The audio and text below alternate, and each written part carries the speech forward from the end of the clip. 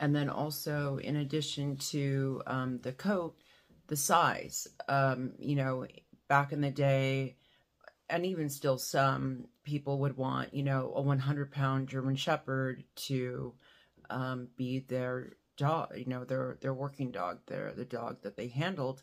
And can you imagine carrying that?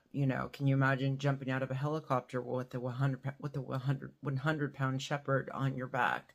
That's a lot to carry. So it was, they realized that the Malinois, while there's pros and cons to the Malinois can do the work, and there were benefits, less likely to overheat, lighter to carry. Also, because they had not been overbred yet, and this is something I touched